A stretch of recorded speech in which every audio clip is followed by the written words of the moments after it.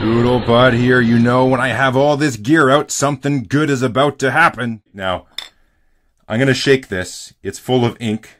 This might be terrible. The world is starting to open up again. Restrictions are clawing back. We're getting rid of masks slowly. We're going to start getting on airplanes. And I did a whole video series. I made this airplane in a bottle. Here, I'm going to try this clip-on fisheye lens. That's a little better.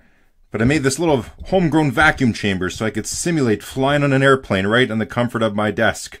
And we solved how do you store your pen when you go on an airplane, what type of ink, what filler system is best. And I did an extensive video on that to tell you exactly how you can do it and how you can do it right with any pen, regardless of filling system. But I missed something. If you're going to take a pen with you on a plane and you're not doing cartridges, you're going to do a piston, converter, whatever pen you bring, you need to bring some ink. So you pick out the ink that you want to bring for whatever reason if you figure out, and you put the lid on tight and you're just praying this isn't going to leak. You even put it in a plastic bag or a container. And even if it, leaks and stays in the bag or container, thankfully didn't spoil everything. But now you got one hell of a mess to clean up. And you don't need a whole bottle of ink if you're going away for, even if it's a week, you still don't need a whole bottle. So we got to figure out a better way to transport ink. So you might invest in a little ink well from some manufacturer, and they're kind of expensive, hoping it works. But on the other side of this hand, I have the cheapest version possible. We're going to test it. What? It's one of these guys. You're probably going to need this for your trip anyways. You just pick this up at the old, in here in Canada, we call them the Dollarama. You get the little travel Tylenol bottle. Now, I did a video on this before, but it did so terrible. Nobody watched it, so I might as well do it again and test it. Got like 150 views maybe. That was like forever ago. But I theorized that this is a perfect little travel vial to hold your ink. It's got a nice seal on here. It's got this hook lock system just like on Visconti. This is an injected molded little bottle. And I thought, you know what? It's sealed, holds a reasonable amount of ink. It's big enough to fit most pens. Let's try this thing out. So I'm just going to give it a quick wash. You can actually see the little Tylenol dust particles in here. So let me wash it and let's fill it full of ink. For curiosity's sake, I thought let's fill it up. But while we're going to fill it, let's see how much it holds.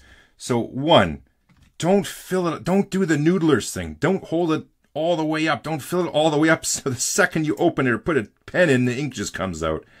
I don't know why they do that. I'm like, dude, save the 10 cents worth of ink to give us a little space. The number of pants and shirts or desktops or carpets that have been ruined because of that practice. Here we go. I'm going to fill it up. Let's see how much it holds.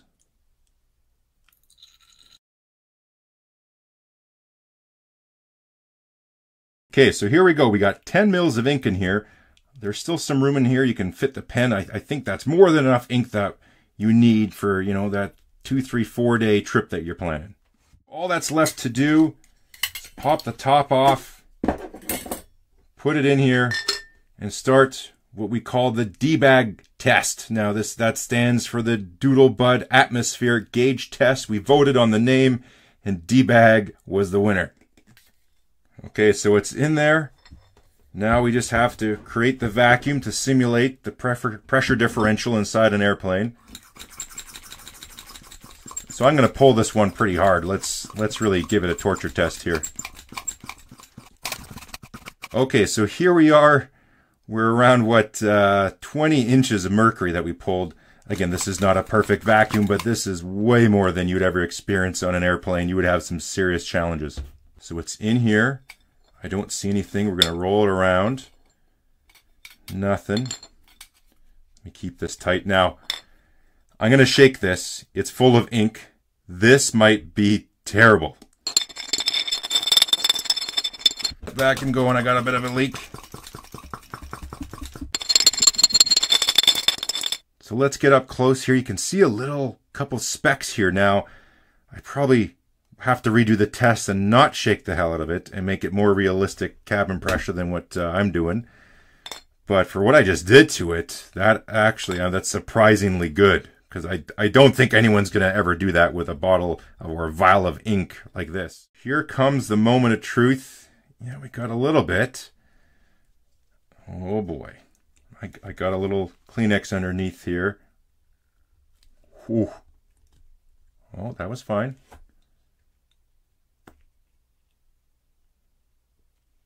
You know, what else are you going to expect after what I just did? So I guess I did this backwards. I did the torture test first versus the basic normal use case. So let me clean this out, and then I'll do a regular usage case to see how it does. Gotta tell you, that cleaned up easier than I thought. I just, I poured the ink back in the bottle, ran it under the faucet, and yeah, spick and span. Look at that. Okay, so it's filled back up here. Same ink is in there. Put the top on. It's just so nice and easy to pop. And I'm going to put it back in the chamber. Regular kind of cabin pressure. I'll go a little bit harder. And I'm just not going to beat this thing up. I'll put it in there. I'll move it around a little more gentle. I'll turn it upside down. And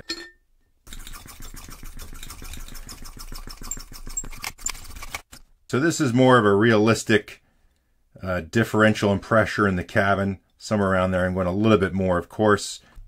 Don't see anything yet. It's on its side. Let's just be a little more gentle.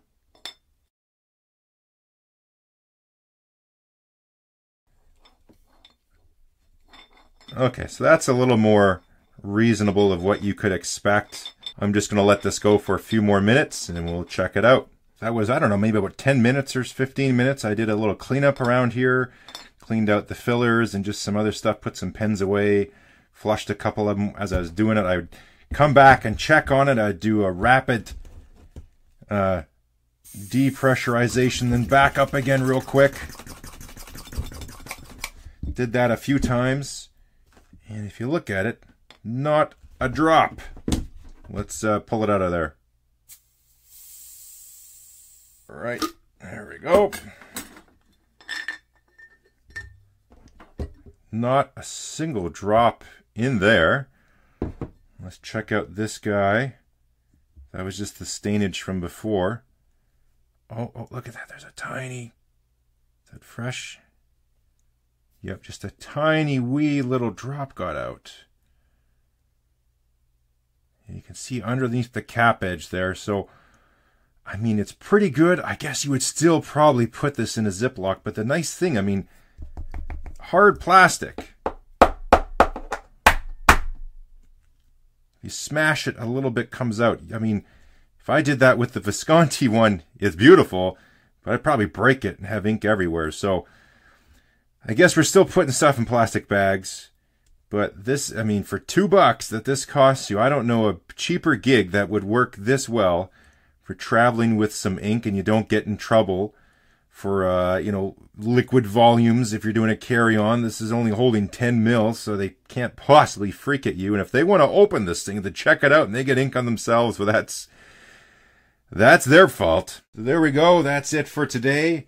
Tell me what you think down there in the comments. Let me know, or what you use.